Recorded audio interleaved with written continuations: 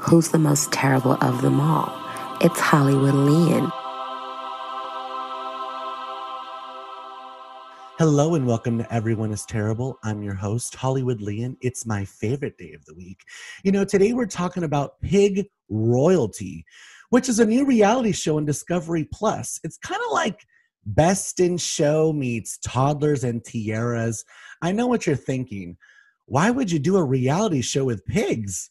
All they do is hog the limelight. But joining me today is a cast member from the show Pig Reality. We have Tyler Parrish joining the podcast. Welcome, Tyler. Hi. How are you doing today? I'm doing good. Thanks for having me. Of course. How's the weather in Texas right now? 100 degrees and sunny, so. Well, let's get into it. I'm excited to talk to you about today.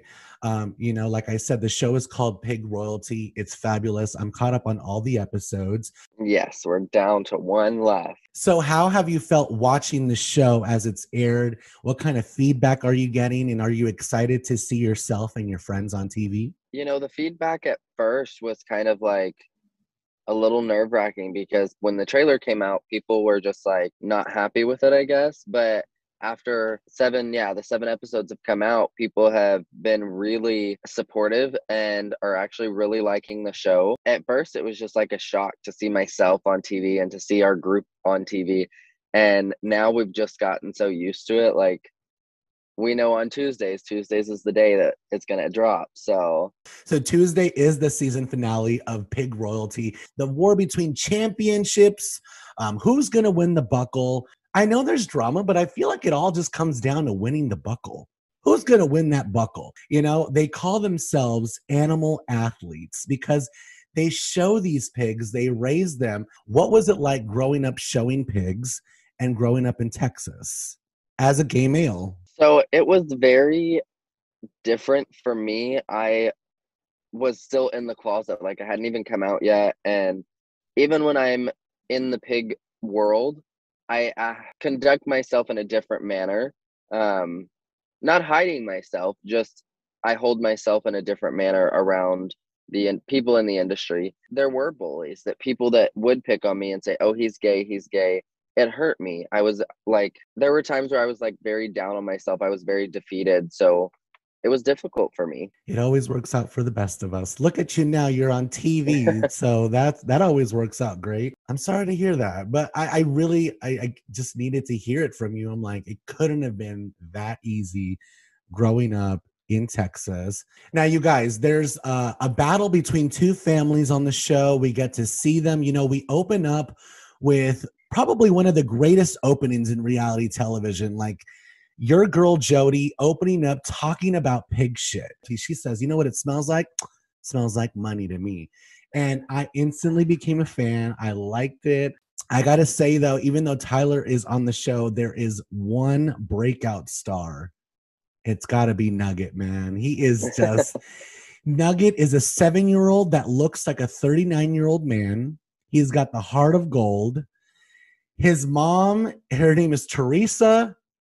She's toothless and they're mean as fuck to her. I'm just like, what is happening? You guys, it's so good. We have the cheetah lady. Her name is Michelle. She's got 3 championship daughters. The daughters are kind of mean. They're beautiful. They're kind of mean though. They're kind of like, we're the champions. We're here to do this. So we got the Bolero girls and then we got the Reen family. And now they've taken you under their wing and kind of adopted you. What was that like? There wasn't a special way I entered their lives. It was kind of just like one day I was there and then I never left. They are wonderful people. Josh and Jody are the kind of people that will give you the shirt off their back and they will do and do and do for you. So when they accepted me for me and I didn't have to worry about anything. I didn't have to worry about trying to be someone else. I could be myself around them and they were so accepting. And for me, it was very comforting to know that, okay, yes, now I have found my people. These are the people that, I don't have to hide from. What was it like watching the show back with Jody? She's kind of being like the bad guy portrayed on TV. How has that been coming off at the household? Are you guys happy with the way everything's airing? We have been extremely excited with, the way that the editors have done it and aired it. And we've been, there's not a lot that we can complain about on our side. we kind of feel pretty good about everything. So we're happy. And I mean, we actually, this Tuesday, I went to Jody's and we sat there and watched the whole episode together. Well, that's good. You guys get graded on showmanship. And so you guys have great showmanship as far as the show. And if you guys are happy with everything, that means you guys are great sportsmen as well, a good sportsmanship. I love that. This last episode with Jody and her daughters was super powerful. So what's it like for Kaden to see himself cry on TV a lot? You know, he is so emotional all the time, and it's great. He seeing it, I don't think he realizes how much he does it when we're at shows. So now seeing it, he's like, wow, like I don't want to cry anymore at a show. Like this is a lot. So it's been great to watch like some of his reactions where sometimes he'll be like sitting on the couch watching it and a scene will come up and he's crying and he just like starts rubbing his head. It's great. It's great. Tell them it happens to the best of us. It's all for growth, and I love it. I never thought that I would be connecting with, these families from Texas, but you guys, I'm very involved. It's really good. These families are raising championship kids. So you know what goes with that? We got the stage moms, we got the hover moms, the helicopter moms. We got the moms battling each other. What did you think about this last episode where the Bolero girls were like, "Oh my God, stop! There's a camera right there." I'm like, "You're mic'd. You're on a show." Do you guys naturally forget you're on camera? Sometimes like we're doing something or we'll start saying something and we're like, "Oh crap!" Like I have a mic on. Like, oh, what am I gonna do? Like it's already said now. Yeah. So there are those times where like even I forget that I have a mic or that there's cameras around. Very shocking and like revealing. In a setting like that, I feel like you don't forget that there's cameras around or that you're mic'd because you're literally sitting in a spot and there's cameras all around you. So does that excite you more? Does it make you kind of like want to be more of like a say what's on my mind? Definitely. And I am always like, I try to be respectful when it comes to the girls because, they are women. And so it's different when a man comes at a woman. But there are those times where I feel like I need to say something and I want to say something. So I don't get to say it directly to them. So I can, that's my time when I can be like, okay, where's the camera at? I need to go off because I need to say something to them. Watching the last 7 episodes, has your opinion changed on the Bolero family, or do you still feel like it is what it is? I definitely do not feel like it's going to bring us closer. Michelle is Michelle and her daughters are the way they are. And, for me, I just don't see a resolution there. The way they've treated people, the things they've said, the things they've done, I'm just not there yet. And I don't know that Jody is either. And so we'll keep doing what we're doing and continue to be the better person. And it was really interesting to see the dynamic between her and Nugget. When the first episode opens up, I thought it was her son. Any comment on the way that Nugget is being coached? And I know you were talking to the 17-year-old redheaded girl. You were like, I think she has potential. You were being a little bit of a poacher, Tyler. You were being a little shady poacher. So let's talk about that. Definitely think that Nugget could have better coaching. I think that he would really benefit from coming to our team. And as far as the redhead Jordan, when I did that, I truly had no idea in that moment that she was a senior. And so when I did it with the intent of fully poaching her, like would have poached her in a heartbeat. And I mean, I still might try and poach Nugget, but we'll see what happens. You guys are involved with animals and what we're seeing on TV. What do you say to people that are going to watch the show and they're going to have an opinion about you guys working with animals, especially in the wokeness of it all and the time we're in? What do you say to the people that are going to say, I don't like how they're hitting the pigs? All I see is someone smacking a pig for 30 minutes. Like, what do you say to those kind of people? I'm not one to beat around the bush. Everybody's entitled to their own opinion, and you're going to have your opinion. If you don't like what I'm doing or what we're doing, don't watch the show. If you think we're mistreating the animals, then you know what? That's your opinion. We're not. And so with that, walk away. You don't have to be here. You don't have to watch. You don't have to be in the barn with us. You don't have to come to the shows. You don't have to watch our show on TV. Do you love your pigs? Oh, I love my pigs. They're like my children. I love to hear that. You guys name them. All my sows have names. I have one right now that's name is Belle, and I can come into the barn and start calling Belle, and she knows her name. She comes right up to the fence and she starts like shaking her head. So she's one that does know her name. My mom has actually had pigs in the house that she has potty trained, and they most of the time pigs will not go to the bathroom where they eat. So they're very clean. Like Oh, they'll that's go to the good. bathroom in the same spot every time. So we put a litter box down and my mom's house trained them, and she swears that they are better than dogs. What are your general thoughts on watching the dynamics between Jody and Michelle? You know, I know why Jody's upset, and honestly, watching the show, I don't understand where Michelle is coming from. I don't get her perspective on things because, at the beginning, when we truly first started this journey, there was nothing wrong. I mean, Michelle came to my house. Michelle bought pigs for me, and it's been very like confusing for me to sit back and watch the show and try to understand where Michelle's coming from on the aspect of why is she mad at Jody? What did Jody do? The only thing that I can think of is Michelle's pissed off over the fact that we asked for our money back at her show. And that was Michelle knows what she did wrong. Have you guys ever done anything like that before? Have you ever asked for your money back at a show? Never. We have never done that. Do you feel like maybe the cameras have just intensified all the drama and maybe all the subliminal rivalry that has always happened has now just shot through the roof? To an extent, I do think that has happened, but I don't want to blame it all on the cameras because, that's just the type of person Michelle and her daughters are. And you know who I have a crush on? I like Michelle's husband. Oh, Roy. Well, Tyler, my show is called Everyone is Terrible. So we have a couple nominations for most terrible. We're going to vote on it at the end. So far, I have nominations for the sisters, specifically Mackenzie or Michaela. The names are really confusing. It's like Michaela, Mackenzie, McCall. McCall. That's crazy. That's kind of funny.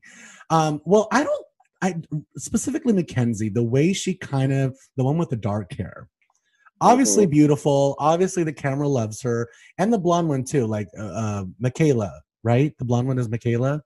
Yeah. Gorgeous. But they obviously are kind of like, the battle leaders for Michelle. So are you what's your status relationship wise with any of them? They're just not my cup of tea. All right, that's fine. I did get a nomination for Mackenzie because I did let my followers know that I was watching the show, and someone was like, well, she's so mean to Teresa. She's so mean to Teresa. And I'm like, well, we're going to have to put her on the nominations list for that. I did get a nomination for Jody. Hey, everyone ends up on the list. It's fair game, Tyler. So what kind of feedback have you gotten about your side of the tracks, Jody and your group and the Rain Pigs? Like what kind of feedback have you guys gotten? Honestly, we have had such good feedback. I mean, there was a few like bad comments right off the bat, like when the trailer dropped, but after the show actually aired and this, these 7 episodes are out, people have been, their tone has changed as new episodes have come out. And so it's been really good, actually. People are really supporting us. And, we just ordered some new stuff some new merch, and sold out within 2 days. So it's been a great thing. That's so cool. I love to see it. Can you give us any teasers about the season finale? Like what's to come? Like what should we expect? Should we expect a fight, a big makeup? Are the pigs going to fly at the end? Episode 8, the season finale. I really don't know what's going to be on there yet. I haven't got a whole lot of earful as to what it's going to be because there's a lot of things that happen. Just stay tuned. Be prepared for what's to come. It's going to be an exciting and eventful episode. I love it. Tell Jody that I need her on the podcast too. I need to get her side of the story as well. Yes. Discovery Plus is fantastic. There's a free trial. I don't have anything bad to say about Discovery Plus. The only thing I have to say about Discovery Plus is, who is Josh Gates friends with? Because I need to be friends with whoever Josh Gates is friends with. He's got so many shows on Discovery Plus. Can I be the Josh Gates of Discovery Plus? I'll come in and do all the after shows. All right, Discovery Plus. I need to come in. I need to mediate this reunion between Jody's family and Michelle's family and see who wins, you know? Why should you never rob a bank with a pig? I don't know why. Well, because they always squeal. Oh, okay, that was good. I've been called a pig before because I'm a little squealer myself. Oh, Tyler, I wish you were here. We could get a cocktail. Have you ever been to California? I have not, but I would love to come. Oh my God. Well, I'm sure now this reality show is going to open so many doors for you guys. And any comment on the drama between the lesbian women and Jody? I felt like that was a little manufactured. Like, do we really need this? Do we really need Jody to walk y'all's hands through everything? Like, I feel like Jody was setting you guys up for success. And I don't know. What's your comment on that? I think that somewhere along the way, there was a miscommunication and it just escalated to what we saw on the show. And, you know, I had my piece about it. I said what I had to say about it to Jody when I saw it. And what did you say? So I was pretty mad when I initially saw it, when that episode came out and I saw it, because I didn't know. Like, they didn't tell me they had this meeting with Mandy, or that she had this meeting with Mandy. And I was very upset. So, you know, I just told Jody, I feel like you were disrespected and that's not okay. And I look at Jody as a mother, and I just would not, I told her I didn't appreciate the way that she was spoken to, and I had my feelings about it. So, are you guys thinking about some sort of reunion? Because if you are, I would like to be the mediator. we have been talking about a tell-all. So we're hoping that we get that. Well, we'll put it in the pig universe. I love that. We will put it out there. Pigs galore, drama, good family values, diversity, visibility. I mean, we have it all on Pig Royalty, you guys. Check it out. All right, Tyler, it's come down to it. We got to pick someone. Who is your vote? Who are you voting for most terrible of the week? I'm going to have to go with Mackenzie. I think I'm just going to, I don't know. I'm such a baby when it comes to like hard coaching and stuff. Like I obviously never grew up doing sports. I'm a TV person. I've been on TV since I was little. I'm a Hollywood baby. This is just like what I do. So to me, like physical sports was never my thing. And when I had to do it in school, I was tormented for not doing it good. So I just don't take well to like that kind of hard coaching. So my vote is for Michelle, the cheetah lady, for just like the way, not the way she's coming up on the show. I love the drama. I want her and Jody to go at it all day, in my opinion, like go for it. My vote for Michelle is just because of the way she kind of coaches Nugget. I'm like, you need to give that little boy a little bit more love. He is the only, and he really sticks up for them. He never says anything bad about them. Even in his confessionals, he stole my heart when he said, I want to be a famous pig shower. So I think he's great. So Team Nugget, my vote is for Michelle. Who would be the most terrible, period? Michelle. Big surprise. Big surprise. Are you going to eventually start your own pig team yourself? Like, you're a showman. You've showed for years. You grew up in this industry. You're with the championship family. Are you going to eventually break off onto your own and start your own thing? Is that the goal? We've talked about it. It may be in the works potentially for season 2. We're not sure yet. We're talking about it. It's been in the talk. So, yay. Do you have a boyfriend? I do not. I'm holding out for one of the TV producers to sweep me off my feet.